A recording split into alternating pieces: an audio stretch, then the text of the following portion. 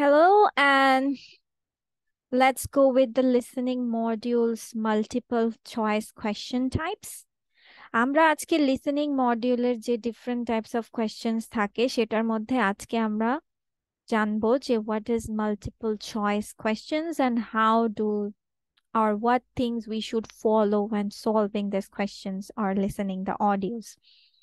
So the first thing is the questions will follow the order of the recording. That means what? Multiple choice questions আপনার যেমন filling the ব্ল্যাঙ্কসও একটা order follow করে।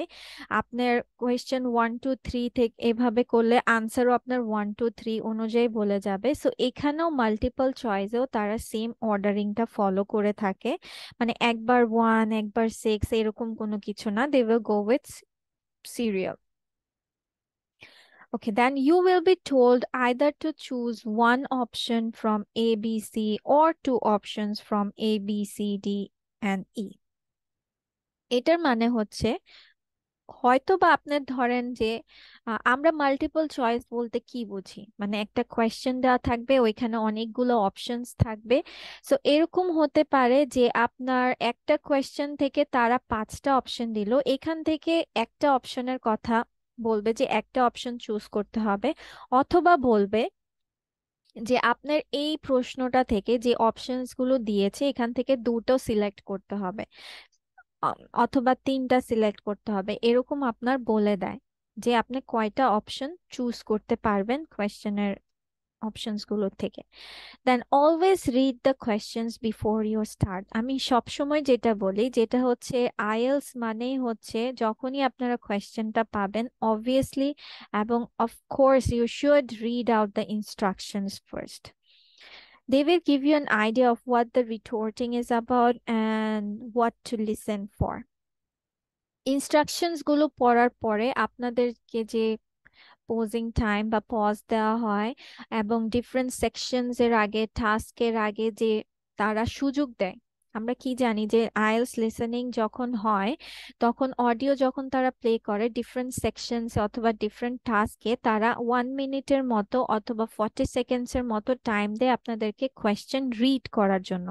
So it's a high time that you should utilize your time on that. সবকিছু পড়বেন, জানবেন, ভালোভাবে question গুলো বুঝবেন। দেন হচ্ছে কারণ এতে আপনাদের আনসার গুলো অডিও থেকে বের করা সহজ হয়ে যায়। Then listen carefully to the narrator's introduction to find out what the recording is about. যেমন ওরা স্টার্টিং যখন করে টপিকের বা এখন বলা স্টার্ট করবে যে তারা এই টপিকের উপরে হচ্ছে আপনার ইনফরমেশন গুলো দিবে, ওরা বলে দেয় যে this will be the topic or I'm going to say like this or now we are going to go for this topic and all.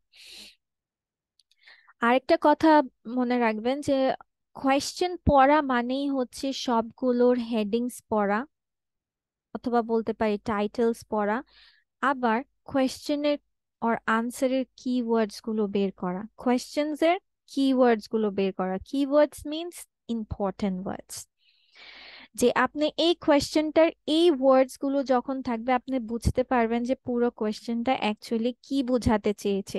হতে পারে এতে আপনার কোনো নাউন আছে, ডেট আছে, টাইম আছে, অ্যাড্রেস আছে, অথবা কোনো অ্যাডজেক্টিভ আছে, ঠিক আছে, অর এনি সর্ট অফ এরকম ইম্পর্টেন্ট ইনফরমেশন আপনারা পেন্সিল দিয়ে দাগিয়ে ফেলবেন। যেহেতু আমাদের পেন্সিল অপশনটা আছে, আমরা পেন্সিল দিয়ে তখনই কোয়েশ্চেনের কিওয়ার্ডস গুলো দাগিয়ে ফেলবো।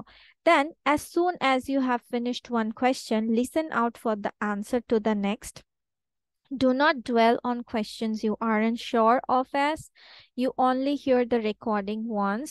Quickly move on or risk missing another answer. এটার মানে হচ্ছে যে আমরা একটা কোয়েশ্চেন নিয়ে কনফিউজ, মানে আসলে কি এটা বলছে না এটা বলছে, এই কনফিউশনের থাকতে থাকতে আপনার অন্য কোয়েশ্চেনের আনসারটাও দেওয়া শুরু করে দেয়, বা এমনও আছে যে দিয়ে দেয় আপনি এত টাইম নিয়ে গেছেন। So don't do that. আপনি তখন যেটা আপনার এক্স্যাক্টলি মনে হয়েছে জাস্ট শুনে দাগ দিয়ে দেন বা দাগ করে রাখেন, যে কনফিউজ থাকলে আপনি একটা কোয়েশ্চেন মার্ক দিয়ে দেন that you R confuse about this answer, একটা কোয়েশ্চেন মার্ক দিয়ে দিবেন যে you are not sure about it. এটা হচ্ছে একটা টার্ম যে মানে একটা ট্রিক্স আর কি বলতে পারেন, যে আপনি এই কোয়েশ্চেনটা শিওর না, আপনি কোয়েশ্চেন মার্ক দিয়ে রাখলেন, লিখেছেন বাট কোয়েশ্চেন মার্ক দিয়ে রাখলেন। আবার শর্ট আনসার্স গুলো, এটা যেহেতু মাল্টিপল চয়েস, আপনার আনসার্স গুলো লেখার কিছু নাই, জাস্ট হচ্ছে একটা টিক মার্ক দেওয়া। সো এগুলো খেয়াল রাখবেন। আর হচ্ছে যখন ভাবছেন যে এটা নাই, জাস্ট পরের কোয়েশ্চেনের ইয়েতে শুনে ফেলবেন। আর লাস্টে ইউ উইল গেট, যখন আপনাদেরকে 10 মিনিটস টাইম দেওয়া হয় for transferring your answers to the answer sheet, তখন আপনি আবার জিনিসটাকে ভাবেন যে আসলে কি হয়েছিল। ঠিক আছে? Other than that, don't just go with only one side of it. So that's all for our multiple choice question